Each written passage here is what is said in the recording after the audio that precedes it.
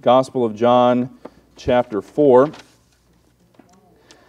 When you look at the earthly ministry of Jesus Christ, you notice the broad spectrum of reception. And this morning the message will be entitled, A Matter of Reception. Some people welcomed Jesus warmly and listened to what he had to say. Some worshiped him and clung to his every word and action. Many rejected him outright. On his way north to Galilee from Sychar of Samaria, and I have the map here again if you want to reference that, Jesus had been ministering in Judea. In the beginning of chapter 4, the Bible said that he needed to go to Galilee, and he must needs go through Samaria. And just as a matter of review, and some have not been here for the other messages, the Jews, you may or may not be aware of this, they would routinely take the circuit route through Perea and Decapolis and get up to Galilee. They hated the Samaritans. They wanted nothing to do with them. They looked at the Samaritans as half-breeds. They had mixed with Gentiles, so they were not faithful to God's law. They were not faithful to just stay with Jews. And because of that, because they didn't even worship in Jerusalem, they worshiped in their mountain. They hated the Samaritans, and so they would willingly inconvenience themselves, go around Samaria to get from Galilee to Judea. Jesus was in Judea. He went to Galilee. He must needs go through Samaria. Now, after having gone through the account of the woman at the well, I hope you understand by this time why he needed to go through Samaria. He had an appointment with that woman at that well. She didn't know it when she got up that morning that her eternity would be changed. But it was always part of Jesus' plan. I mentioned that Jesus, in his ministry, regularly elevated the status of women. Why did he need to do that? Well, in that culture, women were not the highest members of society. Men had the positions of authority. Men were believed as witnesses. If there was a court case, men would be called upon to testify, not women. Jesus comes not to a man of Samaria, but to a woman. And she was not an upstanding woman. She was a woman with a past that she was not proud of, a present that she was not proud of. Jesus confronts her and mentions that she had been with 5 men before the man that she was living with, and the current man was not her husband. She was not living morally upright. She was avoided by everybody.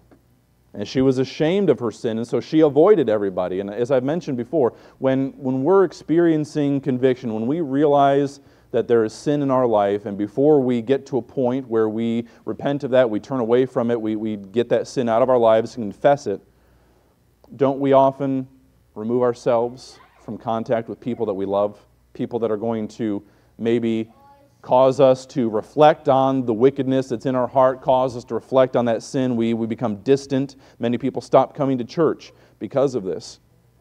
And so this woman, by herself, she goes to the well. She receives what Jesus has to say after Jesus speaks to her. She very zealously, after having believed in Jesus, she goes and tells the rest of the people in Sychar. So they're in Sychar, which is right almost in the middle of Samaria there. And she goes back and she tells these folks. Now, they knew who this woman was, but they saw a change that day. They saw a woman who was completely different. Friends, the gospel will do that to a person. The gospel will do that to you if you will let it. She goes and she testifies very openly, very, very zealously and excitedly about this man that told her everything that she had ever done. And she even confesses to the men of Sychar, is this not the Messiah? This is him. Now the Messiah, who was he associated with? Which people group? The Jews. Now the Samaritans would have known who he was, and clearly this woman did. But he was broadly looked at as the Messiah of the Jews. Now, he has saved us as well, but the Jews claimed him, and he was a Jew himself. And yet, who does he go to? He goes to this woman, this outcast in Samaria, and he witnesses to her, and he gives her grace.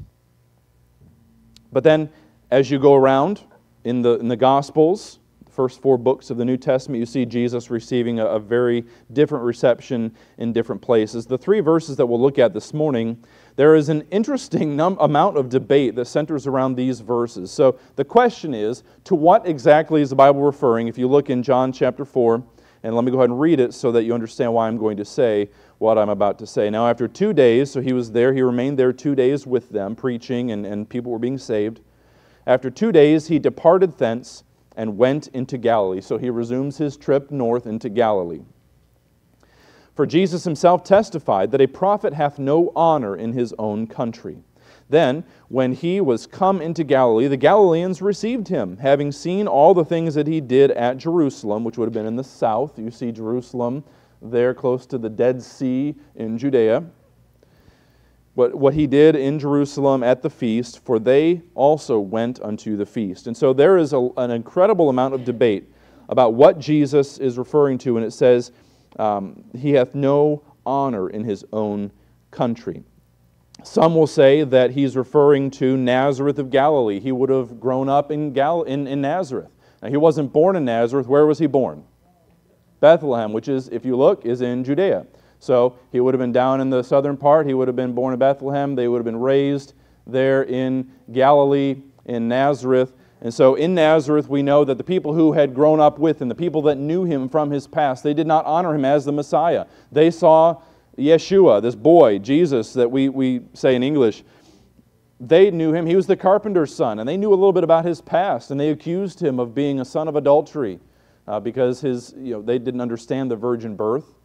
And so they saw that Mary was expecting before she had married Joseph, and so they threw all kinds of accusations. They did not receive him as the Messiah, immediately at least. And so that perhaps this could have been talking about Nazareth, but then it says in verse 45 that the Galileans received him. So Nazareth may not be what Jesus was talking about.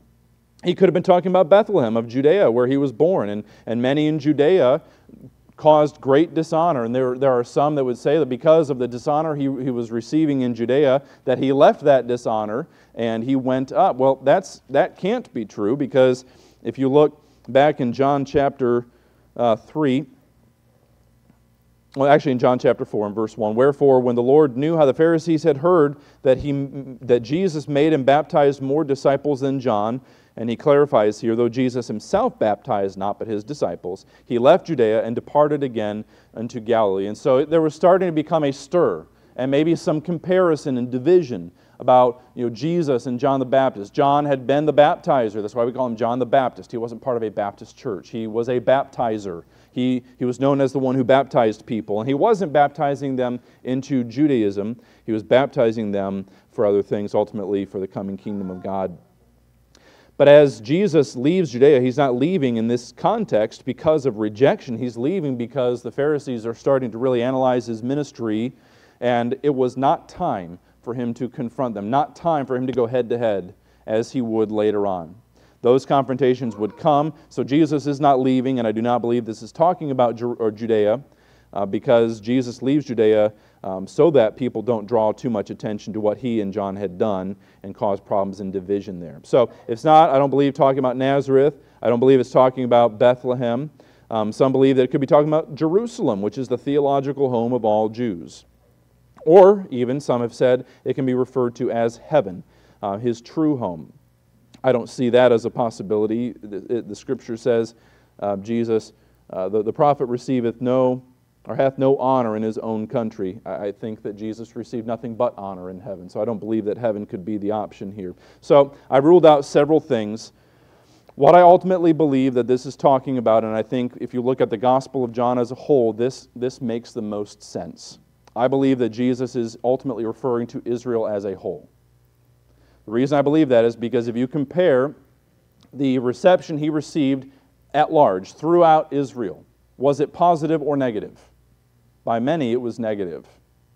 There are many people, if they even bothered listening to him, they received him as a good teacher. They received him as somebody who performed signs and could do things for them. Not thinking about salvation, but thinking about what they could get now, thinking about food or wine or whatever. So the reception that Jesus received in Israel, throughout Israel, by and large, was very different than the reception he received in Samaria. In Samaria, he is called the God of, or the Savior of the world. If you look at the account in verse 42, this is not a Jew speaking this, it's a Samaritan. And said the people of Sychar said unto the woman, now we believe, not because of thy saying, for we have heard him ourselves, and know that this is indeed the Christ, the Savior of the world. A Samaritan came up with that idea, not a Jew. The overall book of John, I mentioned this in Sunday school, was written to the world, was written to people at large, Gentiles specifically, so that they could see who Jesus was. And so there are a lot of general things, there are a lot of signs, there are a lot of statements where Jesus is claiming to be God. And throughout this book, it is very clear that John is writing to everyone. And so it's important that people understand that Jesus isn't just a Savior of Jews, but that He is a Savior of everyone. And it is interesting that someone who is not a Jew mentions He is the Savior of the world. And so I say all of that to really give us some context here for what we're going to look at when the Bible says that the Galileans received Him. We need to understand that there are different ways that people can be received. And first of all, we'll look at the welcoming of the Savior. So if you'll look with me, John chapter 4, verse 43 through 45 again. Now after 2 days He departed thence and went into Galilee. And for Jesus Himself testified that a prophet hath no honor in his own country. Then, when He was come into Galilee, the Galileans received Him, having seen all the things that He did at Jerusalem at the feast. For they also went unto the feast. Father, I pray that You'll give us understanding into Your word this morning. I pray that as we consider these things, that we will consider how we have received Jesus. Have we received Him just as a good man, a good teacher? Have we received Him as somebody that we will add to our life and add to various philosophies and teachings that are combating and really contradicting one another? Or will we receive Him and cling to Him as our Savior, as our Lord, as our lifeline? There may be people here or listening that have received Him as a good teacher and they enjoy listening to what Jesus said, but they've really not made Him personal. And Lord, I pray that today would be the day of salvation for many, the day where people would truly receive Jesus Christ, not just as a teacher or as a good person, but as Lord, as Savior, as their personal Savior. Do a great work through Your word this morning. Give us wisdom, I pray, in Christ's name. Amen. So as we look at welcoming the Savior here, it's important. First of all, we'll see approval in verses, and those are the wrong verses, I believe, so just disregard that. We're looking at John chapter 4, verses 42 through 45. But there are two Greek words that we see for our one English word, receive. The first has to do with, and what we're looking at now is more of just a welcoming, more of an approval, adding something to what you already believe. The other one, and we'll see this in our next point, has to do with worshiping. The word received is used 45 times. Or I'm sorry, in verse 45, it comes from a word that means to welcome. It is used several times, and in John chapter 1, we're going to see the word, in just a little bit, we'll see the word received mentioned there, and they're two different words. We get it as one word in English, and so we may not understand the difference, but there are two different words and two different receptions. As you look earlier in Jesus' public ministry, you'll see that people received Him for doing different things. Again, they welcomed Him, they approved Him, they liked what He did. He performed a miracle at a wedding. He gave water, turned water into wine so that people could have this drink. He was doing all kinds of miracles, and He was doing great things for people. And so they received His teaching. They liked what He had to say. But there's going to be a drastic difference as we see the reception even of these Galileans in chapter 4, verse 45, than in chapter 1 and verses 11 and 12. They were a very diverse people, the Galileans. They were more open to a variety of philosophies, a variety of teachings, a variety of perspectives. And so as Jesus comes to the Galileans, you might consider them maybe as similar to folks out west in our country, the Westerners, California and others. They're known to have maybe more of a liberal mindset, more open-minded to probably too many things, unbiblical things, but they have a different mindset. And so in Galilee, that was the case. And Jesus comes, and as a diverse people, they had been at the feast. They had gone down to Jerusalem, saw what He did at the feast, and they wanted to receive something similar to that. And so they welcomed Him. They welcomed His teaching alongside other things. They just merely approved. And again, they added what He had to say. They weren't really, I believe, accepting Him as their Savior. They just were receiving. Again, what does it say? Having seen all the things that He did at Jerusalem at the feast, for they also went unto the feast. So that's what they were focused on. They were focused on what they could get. Today the world is full of people who are interested in what they can get from Jesus, and I'm not talking about salvation. They want a good feeling. They want their ticket stamped to heaven. They want their ticket stamp because they've come to church. And so they believe that, well, if I just accept Him alongside of other things in my life, but I don't remove things from my life, remove sin from my life, if I just let Jesus, be kind of out there and kind of orbit what's going on in my life, then that'll be enough and He'll be happy with me. Jesus did not come for us just to receive Him with a bunch of other things. Jesus didn't come to compete with all these other voices in our heart. He came to be number one. He came to be the only voice. The only source of our truth comes from God's Word and comes from Jesus Christ. He didn't come just to be added. In Acts, the Bible talks about Paul going to a place called Mars Hill, and there was a tremendously diverse place, idols all over the place, and there was an altar to the unknown God. The people there were very superstitious, and they wanted to make sure they had all the bases covered. So they had gods for just about everything that you could imagine.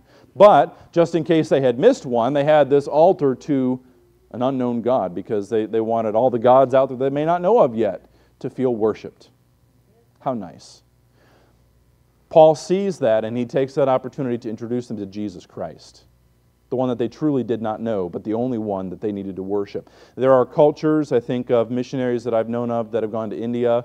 The Indian people, they worship hundreds and perhaps even thousands of different gods, and they have rituals and feasts and parades and statues galore.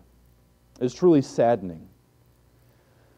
And so as you perhaps consider giving the gospel to somebody who's from India, they'll receive Jesus, they'll welcome Him, but they'll put Him alongside the other statues and figurines in their life.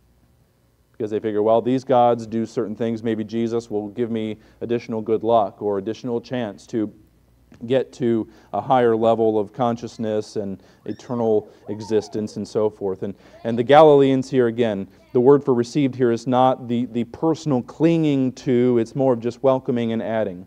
So what is the difference? We're going to look next at worshiping the Savior. And for that, I'd like us to go to John chapter 1 and verses 12 and 13.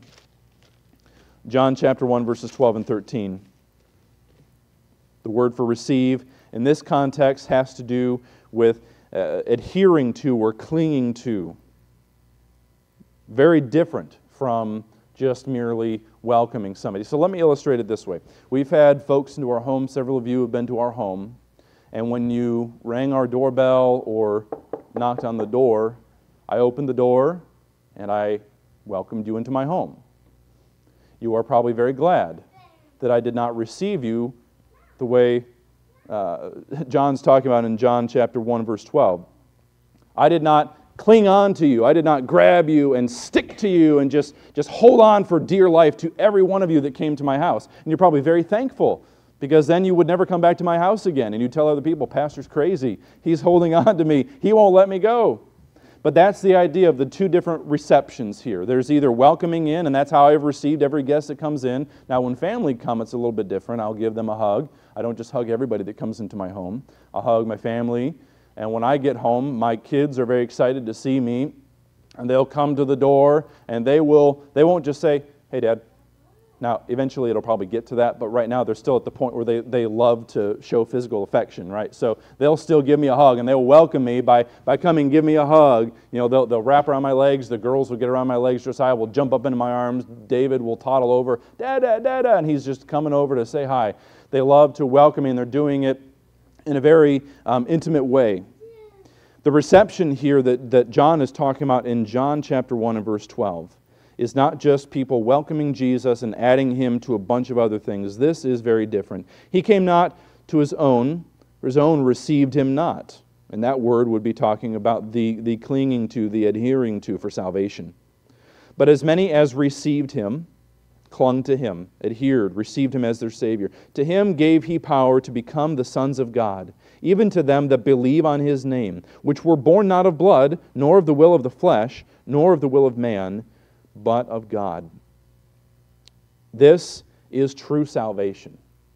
And John is clear. It's been months since we were in this portion. But he's very clear that our salvation, this belief that we have, this being born again, it didn't come because we were born a Christian. You might have heard people say, maybe you would have said in the past, oh, well, I'm a Christian. Why are you a Christian? Well, because my parents are Christian. Christianity is not inherited. It's not passed down from generation to generation. I can't, just because I'm a Christian and Charity is a Christian, my kids were not born Christians. They weren't even born good. Now I love my children, but the Bible says there is none that doeth good, no, not one. And eventually that fleshes itself out in human nature. Salvation does not come because of blood, nor of the will of the flesh. I didn't just decide on my own, I need to become alive. I can't save myself, and that's John's point. In Ephesians, maybe you'll hold your place in John and go to Ephesians chapter 2.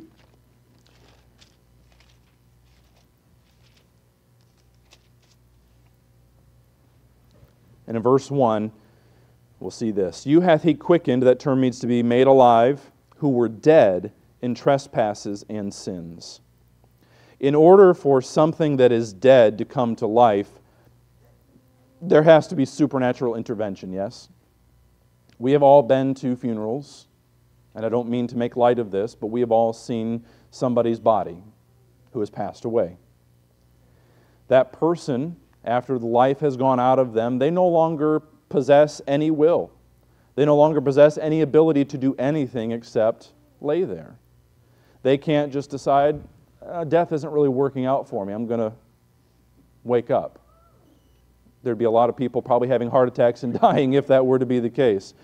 A person who is dead has no power to make themselves alive. Spiritually speaking, Paul and the Holy Spirit through Paul could not be clearer than he is here. We were dead spiritually. We didn't just decide, you know what, I'm good enough and I need to be spiritually alive and I'm going to give myself spiritual life. We can't do that. In order for a person to be made spiritually alive, there had to be a quickening work. There had to be some preparatory work of the Holy Spirit. He had to move in their heart to get them to a point where they would say yes and receive the gift of salvation. And that was how we all were. Wherein in time past ye walked according to the course of this world, according to the prince of the power of the air. That's talking about Satan, the spirit that now worketh in the children of disobedience. Among whom, talking about the children of disobedience, we also all had our conversation, or the way we lived in times past, in the lust of our flesh, fulfilling the desires of the flesh and of the mind, and were by nature children of wrath, even as others. Before we accepted, we clung to, we adhered to Jesus Christ. This is what we were. And if you're here without a personal relationship with Jesus Christ, this is what you are right now. And it is not loving for me or for anybody else to pretend otherwise. You need the truth. You need salvation which is only provided through Jesus Christ. And what does it say? The Bible doesn't end, and I'm so thankful this passage does not end in verse 3, because then we would be hopeless. But God gives us hope, a confident expectation. Verse 4, but God, who is rich in mercy, for His great love wherewith He loved us, even when we were dead in sins, hath quickened us together with Christ. By grace ye are saved, and hath raised us up together, and made us sit together in heavenly places in Christ Jesus, that in the ages to come He might show the exceeding riches of His grace in His kindness toward us through Christ Jesus. For by grace are ye saved through faith, and that not of yourselves. It is the gift of God, not of works, lest any man should boast. Echoing what John said, it's not of the flesh. We can't save ourselves. We can't be good enough. God doesn't look at us, did not look at us and say, you know what, you've been good enough, you've been bad up to this point, but I had a line, and you have finally crossed the good and bad line, and now you're good enough, and now I'm going to let you into heaven. I think back when I was in, I think it was probably 9th or 10th grade, the war in Iraq was going on, and our troops were converging around Baghdad, Iraq, and my history teacher mentioned that that the Iraqis basically had a line around Baghdad, and they said if the American troops and our allies, if they cross that line, then they're going to start shooting. They're going to start firing. And I had a classmate raise their hand and said, is the line around Baghdad, is that real or is it fake like the equator? Didn't quite understand the whole line concept. They didn't physically paint a line. So we understand that you cross a certain point, and that's the threshold of tolerance. And in that case, if our troops or anybody else cross that line, then they're going to start getting fire. God doesn't have that line with us where we're bad, and then all of a sudden we do enough good that we cross the line and He says, all right, you're in. Salvation doesn't work that way. It is not of works, lest any man should boast. It is all just because of God's grace and mercy. So back in John chapter 1, which were born not of blood, nor of the will of the flesh, nor of the will of man, but of God. God is the one that imparted spiritual life. We have to receive it, but God is the one that gives it. You think back to it, just so you're not flipping back and forth, think back to what we just read in Ephesians chapter 2. It is the gift of God. A gift is something that is received. It's not something that is forced upon people. When you have somebody offering you a gift, you have two choices. You can reject it. You can say, I'm not interested in this. I don't want it.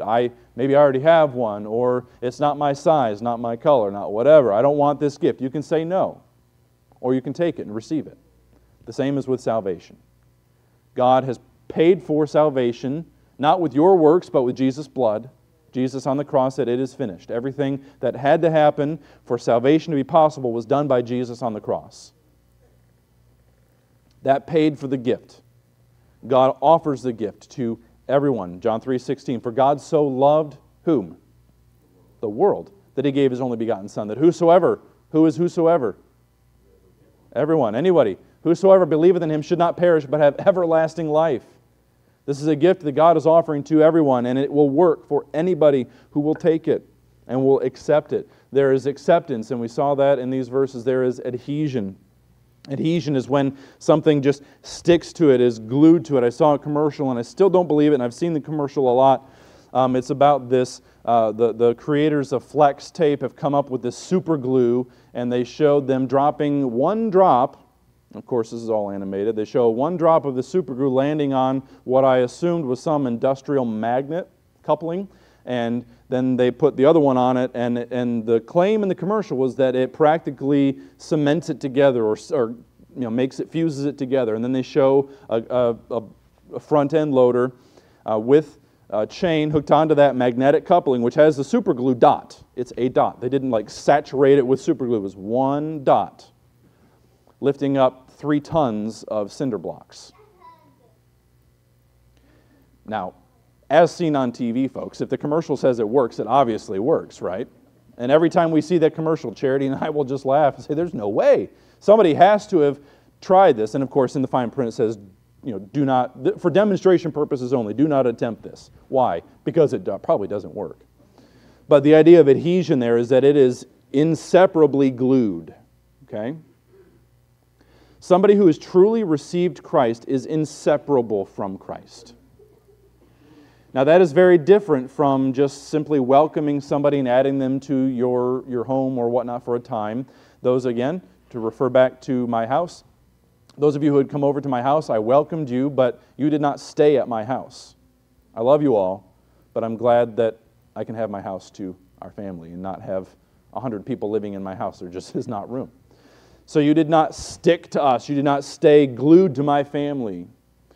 When we receive Christ, we worship our Savior. We are glued to Him. We are stuck to Him. We receive Him. We bring Him into our life, and we do not let go. We cannot let go. When we're saved, we'll be saved forever, and God brings that difference in our life. The people of Israel, some received Him truly as their Savior. Many received Him as just a good teacher, as one of the prophets. In fact, we looked this morning in Matthew chapter 16. You could go ahead, maybe turn there for reference. Matthew 16. Jesus in Caesarea Philippi, an idolatrous region,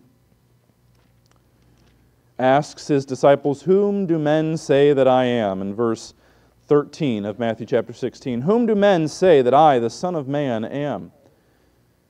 And even in those days, people were divided. They had an uncertain viewpoint of Jesus Christ. They really didn't get who He was at this point.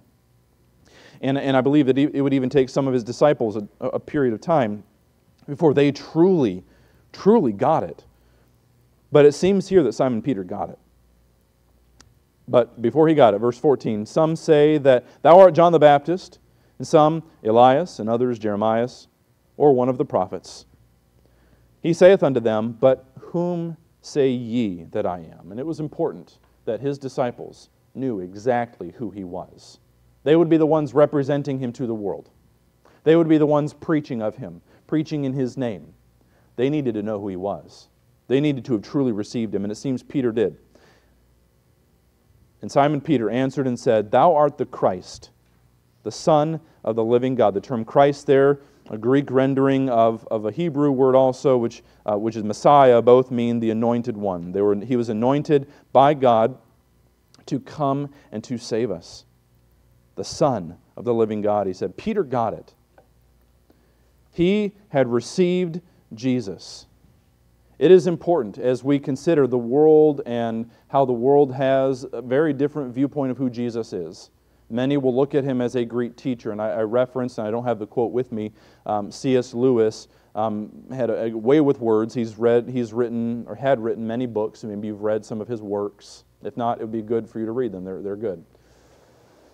But he essentially said that if Jesus is one of three things, and he used three L's. He's either a lunatic, he's crazy for believing a delusion, believing that he's God and claiming to be God. Either he's a liar, saying that he's God when he's not, or he's actually God, he's Lord. He's lunatic, liar, or Lord.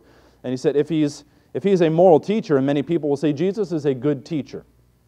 Maybe you've heard that. Maybe you've been tempted just to believe that, to receive him as a good teacher. But then you would have to look at everything that Jesus said about himself in the Gospels, Matthew, Mark, Luke, and John. In those books, Jesus repeatedly refers to himself as being God. He uses the phrase, I am, which is a reference back to the name that God gave Moses back in Exodus. God said, I am that I am. I am hath sent, tell the people, I am hath sent me to you. When Jesus says, I am, he's not just using a couple words flippantly. He is saying, I am God. But people today don't believe in that. They'll believe he's a good teacher, a moral teacher. But ask this, consider this. Can somebody who is a regular liar and says, I am God, but isn't, is that a moral teacher? No. No, they're breaking morality. It was important for Jesus to make sure that his disciples, and for their sake, he knew their hearts, but for them to really come to the point where they answer the question, who is Jesus? Friend, I would ask you to ask yourself the same question today. Who is Jesus to you? Who does the Bible say that Jesus is, and who is he to you? How have you received him? Again, looking at how Jesus was received, he was received as a good teacher, received as one of the prophets, received because people believed they could get something materially from him. But ultimately, by the Samaritan people and by people who truly believed in his name, he was received as the Savior of the world. So how have you received Jesus today? How have you received Jesus? Have you simply welcomed him as another teacher with another good perspective? Have you simply welcomed the information about him without actually committing to him? You might say, I believe in Jesus. I believe that he is the Son of God. I believe information about him. And that's good. That's a necessary first step. We have to believe what the Bible says. But there's a difference in believing information and receiving Jesus as Savior. Hold your place if you're in John there and go to James chapter 2 and verse 19. You can believe things, you can believe certain facts and information about Jesus, but until you have received him as your Savior, knowing information is not going to do anything for you. Thou believest that there is one God. Thou doest well, because that's necessary. But what does James go on to say? The devils also believe and tremble. Devils, what we refer to as demons, they know who God is. They know who Jesus is. When Jesus went and dealt with the men that were possessed by demons or devils, they knew who he was. Jesus came, and we saw this previously. Jesus came, and they bow down to him. They worship him not in a saving sense, but the demons in him caused the man to bow forward as a sign of obeisance, of worship, because before Jesus, those demons had to bow. They had to submit to him. He was God. He is God. They knew exactly who he was, and they called out, what do we have to do with you, Jesus, the Son of the Most High? What do we have to do? They believed that Jesus is the Son of God. But do the devils have personal faith in Christ? Will the devils ever go to heaven? They will not. So James' point is, you know things about God, you may believe information about God, but unless you have committed to him and placed your faith in him, received him as your Savior, all of that information doesn't do you a lick of good. There are people in hell today who knew that Jesus was the Son of God but rejected Him. There are people in hell today that believed they knew certain facts about Jesus. They might have even considered themselves theologians. They may have studied the Bible, but they never personally placed their faith in Jesus. And that is what makes the difference. Receiving Him as Savior. So have you done that today? Have you received Jesus Christ as your Savior? Not just received Him as a good teacher, not just received Him as a prophet, not just received Him as somebody who gave good things to say, but have you received Him as your Savior? Until you do, you don't have a chance to see God. If you have never placed your faith completely and exclusively in Jesus Christ for salvation, you can do that today. You could do that right now. Jesus died so that you could be saved. He didn't die just so you could be informed. He didn't die just so you could be biblically literate. He died so you could have eternal life. Luke 19:10, maybe a verse that you know. If you don't know it, I would recommend you memorize it. For the Son of Man come to seek and to save that which was lost. That's why He came. He came to seek you, because on your own, you are lost. If it were left up to you, you would be lost. You would keep wandering around, bumping into the walls in the dark. You would keep wandering around seeking hope, seeking satisfaction, seeking meaning, seeking a purpose. But friend, until you find your purpose in Jesus Christ, you will be empty. You will have no purpose. So, I will close with this question. What will you do with Jesus today? How will you receive Him? Let's pray. Father, I thank You for Your Son. I thank You for who He is. I thank You for Your Word, which shows us exactly who He is. He was not just a good teacher. He was certainly not just a moral man that had a lot of good things to say. He is God. He is the Savior of the world, not just of those who are good, not just of those who love Him, because on our own, none of us love Him. On our own, none of us are good. Romans 5:8. But God